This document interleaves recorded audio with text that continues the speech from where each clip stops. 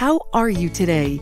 Sometimes we feel like the world is closing in on us. Sometimes, unfortunately, we send our loved ones off to eternity. Sometimes we may feel that those closest to us don't understand us. Sometimes we worry about our family and our children.